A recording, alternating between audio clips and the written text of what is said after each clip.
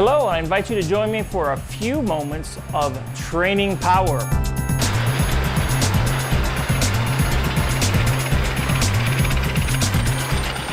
Today, we're sitting here beside my train layout. It's so interesting how there are different types of trains that I have, and some of them are small and some of them are big.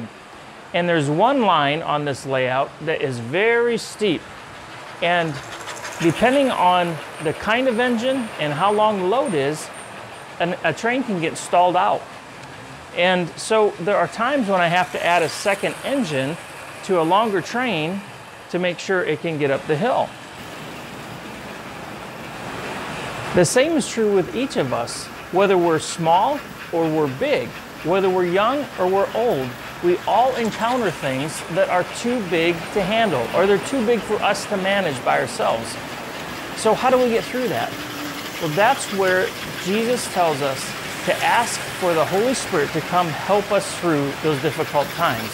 The Holy Spirit will empower us in ways that we can't imagine, but we need to get through whatever the circumstance is.